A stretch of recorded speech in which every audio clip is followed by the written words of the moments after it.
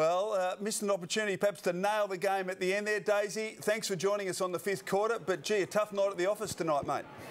Yeah, it certainly was, mate. A hard-fought victory in the end there, and pretty lucky to get away with it. Daisy, it's a good sign, I reckon, when things aren't necessarily going your way, but you just still find a way to win. What was Mick's message after the game? Was he happy with the victory, but obviously some things to work on?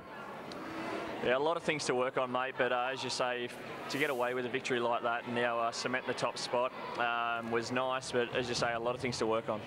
Some of the key strengths over the last 8 or 9, 10 weeks, Daisy. What were some of the things that didn't happen tonight? Was it things like tackles, contested possessions? What was it that Mick identified that really let you down?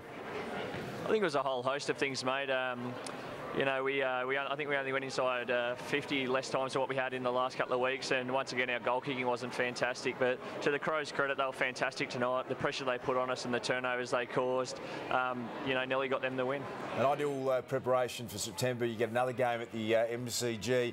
What's the plan next week, Daisy? Any thought of maybe just getting a bit of rest for a couple of players? You've won the minor premiership.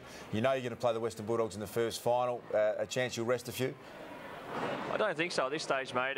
You know, we want to win every game we go out and play, so that'll be up to the coaches to decide. But at this stage, it's back to the Lexus Centre, or Westpac Centre, I should say, tonight for recovery and start a new week tomorrow.